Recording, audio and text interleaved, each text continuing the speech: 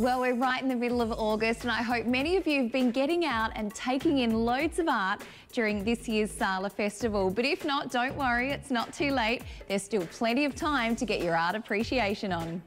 Putting pencil to paper today is Connell, a traditional portrait artist. As you can see, he's incredibly talented at drawing faces, often on a large scale.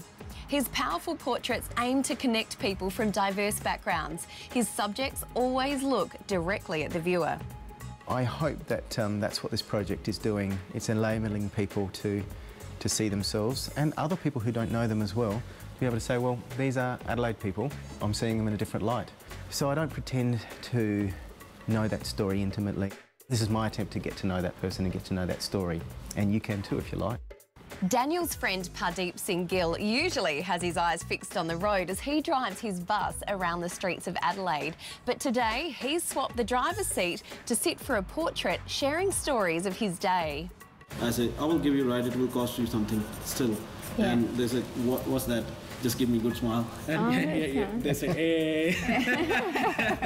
Daniel is part of a new initiative in Victoria Square this year called SALA in the Square. A pop-up art studio will be installed where artists will be working in front of the public throughout the festival. He's doing portraits of taxi drivers and bus drivers, so as they're waiting in the city, he's approaching them and doing portraits while they're waiting.